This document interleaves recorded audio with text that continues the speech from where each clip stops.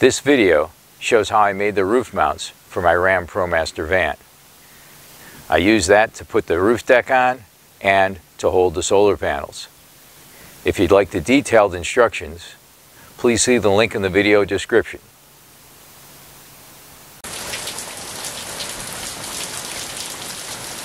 For the RAM Promaster, you will need 10 roof mounts. So you need 10 pieces of PVC.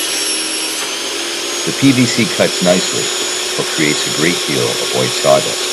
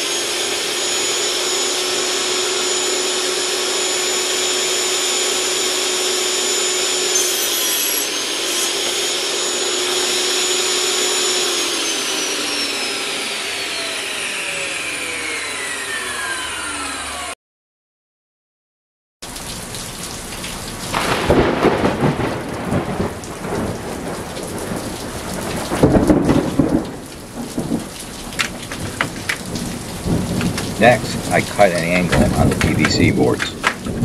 You don't need to do this. You could just cut the board down to size at a 90-degree angle. But I wanted a wide base for the roof deck. I used my prototype piece to line up the angle on the saw. Yes, I worked during the thunderstorm. Sorry, Mom.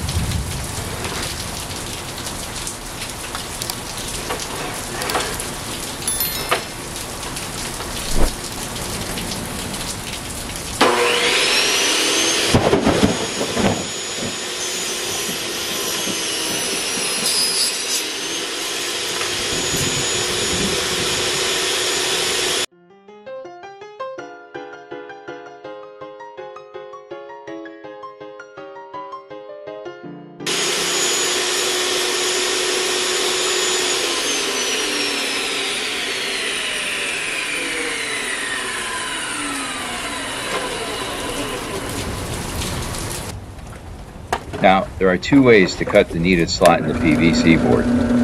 This first method is how I made my prototype piece. It uses common tools. Here I am drilling a hole on both ends with a jigsaw. I use a large spade bit, and when the point goes through to the other side, I flip the piece over and finish the hole. You will need to do this on all 10 pieces. That's 2 holes in each, for 20 holes. Now you use the jigsaw to cut out the slot.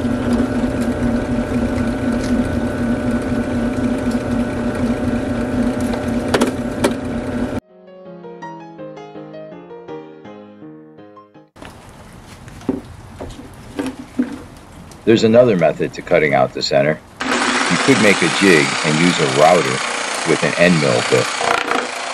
Once the jig is made, cutting out the slot is quick and easy. Of course, this would be even easier if you had access to a CNC machine. That completes the PVC frames. Now we move on to the aluminum angle brackets.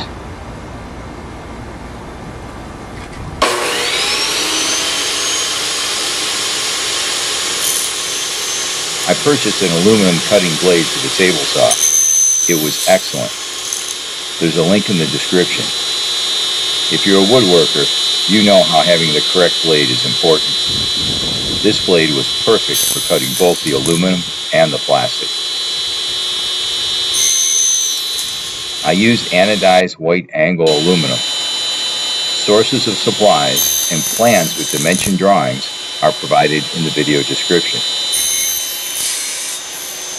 I had to cut out the center section for the roof mount nib or T that's on the roof of the Promaster. I wanted this centered, so I found the center with the table saw and then went off center, one saw curve on each side. Then I flipped the piece and cut it again on the other side. It was a thin piece of aluminum in the center. I cut that piece off with a diagonal pair of pliers.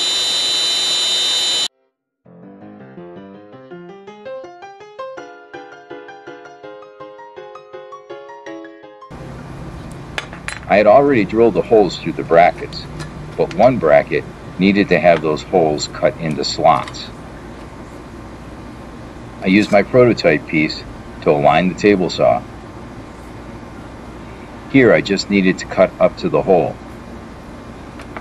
Both sides of the bracket are the same, so I can flip the bracket over and cut on both sides. This way, I only had to set up the saw once.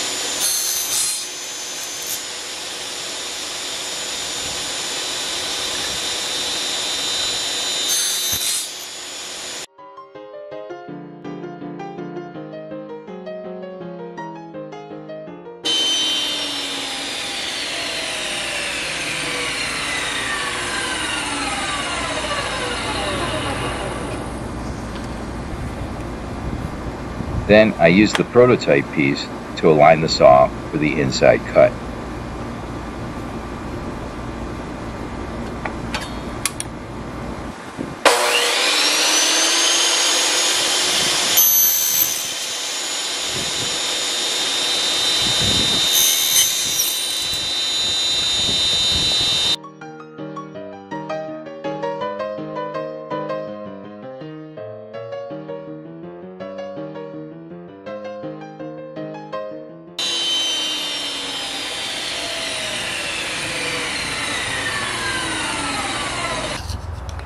The holes for the stainless steel bolts are cut undersized, and the bolts forced into the holes.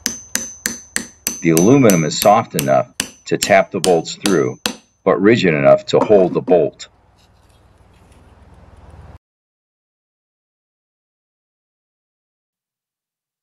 I use stainless steel bolts and stainless steel nylock nuts for installation. Everything on the roof deck is aluminum, PVC, or stainless steel, or in the case of the superstrut, galvanized steel, so nothing is rusting.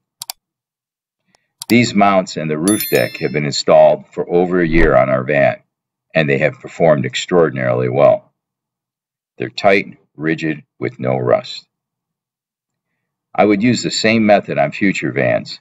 The only difference is I would cut those PVC slots with the CNC mill. Links are in the description to the plans.